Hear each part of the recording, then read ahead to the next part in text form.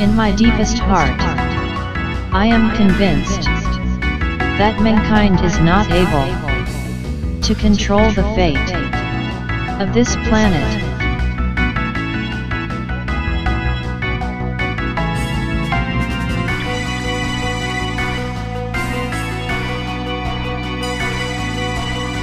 It is obvious that environmental pollution and political behavior has reached general limits which cannot be exceeded.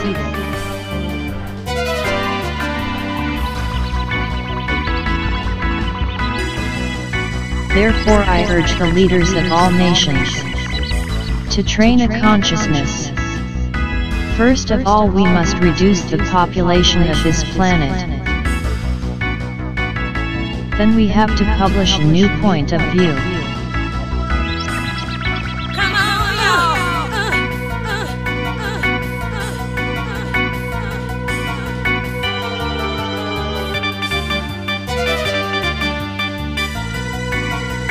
We have to develop ourselves to new beings.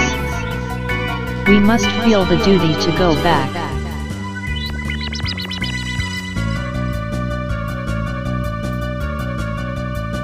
Back from a meritocracy.